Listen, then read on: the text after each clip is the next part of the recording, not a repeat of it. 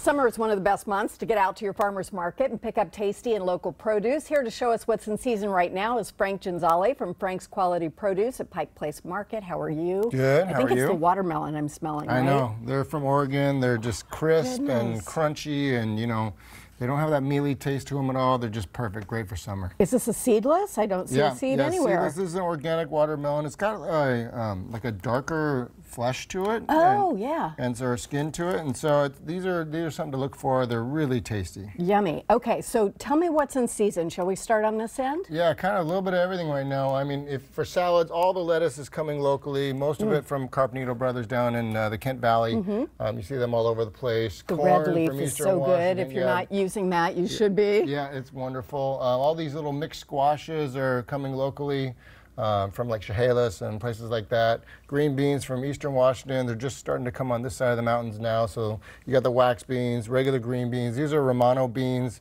They're really tender also. Yeah, they're kind of something special. You'll see some yellow ones out there too every once in a while. They're tender, just like a green bean. They're really something to try. If you Can I take you back to the corn for a minute? Do you like the white or the yellow? Do you care? What's the diff? I mean, personally, I like it all. There's also the bicorn, which is kind of yellow and white kernels in one. But, you know, it's so good this time of year. I prefer, I guess, the yellow. I kind of go for that. But, I mean, whatever you like. I like it all. Whatever you like. Good. Yeah. Some great tomatoes, the heirloom tomatoes are coming into season now. You'll start seeing a lot of local tomatoes coming in right now in some of your farmers markets. It's beautiful, great time for, you know, caprese salads or just sliced on some of your leafy greens and whatnot. You don't even need dressing on the caprese. You can forget about the balsamic. No, these are just so some good. buffalo mozzarella and those and some basil and you're good to go. Which ones were the ones I liked so much last year? The Merlot?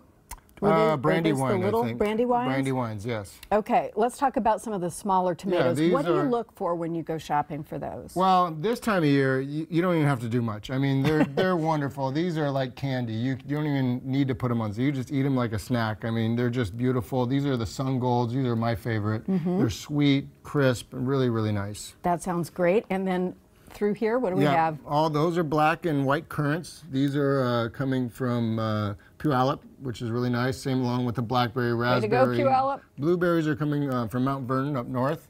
And we have a few golden raspberries that come in every once in a while that are really sweet and really nice. Let's talk about how we might preserve these. If I want to buy a whole bunch of blueberries or any of these fruits, are they all freezable? And if so, what's the best way to do it? I'm going to have a snack. I would only really freeze the blueberries unless you're going to puree or do something like that with the raspberries or blackberries. That's fine, but blueberries, you want to lay them out on a cookie sheet and just put them in the freezer loose and let them freeze, and then just bag them in little, you know, Ziploc bags, and you just bring them out. That way they're not just one clump. That's what I wanted you to remind us of, because sometimes people think, oh, well, they're not stuck together. I'll throw them in a freezer bag, and then you have one big giant blob. Yeah, if you freeze them individually, they work out perfect and they last all year. And this is the time to do it. The price is great, the quality is great, so go get them. Yeah. All right, you brought back my favorites, the heirloom carrots. I keep bringing them. They're so good. Yeah, these are from Ralph's Greenhouse.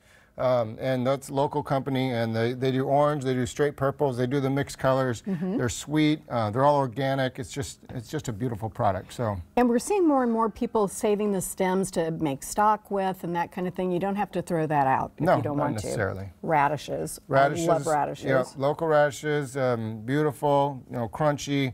You know, it just goes along with the, you know, what kind of is in season now, the lettuce and things. You make lots of salads, summertime salad, things like that, and it's just beautiful. And then also the pickling cucumbers locally too, so for anybody that wants to make some pickles, now's the time of year to do it. Yeah, it's not that hard either, not that once hard. You get going on it. Okay, let's talk about the melons. Yeah, lots of different varieties of melons. These actually are still out of California, but we're going to start seeing some local cantaloupes probably at the end of this week. And then you'll start seeing some more variety, especially at the smaller farmers markets where local farmers will bring their product. You'll see a bunch of different varieties of local melon. Well, you can't go wrong at the farmers market, but what are we looking for? If we were in the grocery store, how do we know things are fresh? It's always the smell. I mean, you just got to smell it. If it smells sweet, you can smell some sugar in them.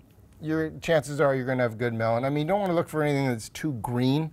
You know, that just seems to be on a little bit of the underripe side, but pick it up, smell it, and try it out. I don't thump it, I don't do any of that, just watermelons, I actually give the watermelon a little pat. If it's got a nice crisp sound to it, usually it's pretty good. So. Okay, very good. Yeah. And then And yeah, some we're deliciousness getting down into our here. season now where peaches, apricots, nectarines, cherries. And cherries are kind of going to start coming to an end here pretty soon. We've had a good season on those, but now we're going to get into the peaches, the nectarines. We'll see some plums and some stone fruit coming in. Look at these cherries, you guys. Yeah, I mean, cherries has are this still been an good. extraordinary summer for this? It It's just been seems a like the pretty cherries good have year, been so yeah. good. I think California had kind of a rough season, but Washington came on strong, and Yeah. it's just been a great year. Yes, we win. All right, let's talk about the cooking demonstration we're about to do with some of your produce. For Chef sure. Thomas Cullen is right over there in our kitchen. Yeah. He's from Woodman Lodge in Snoqualmie, and he's going to have to cook with 3 things you've picked out. What did you Yes. pick for him? Well, first we're going to go with some local green beans. All right. They're crisp, tender. It's just a great product to use right now.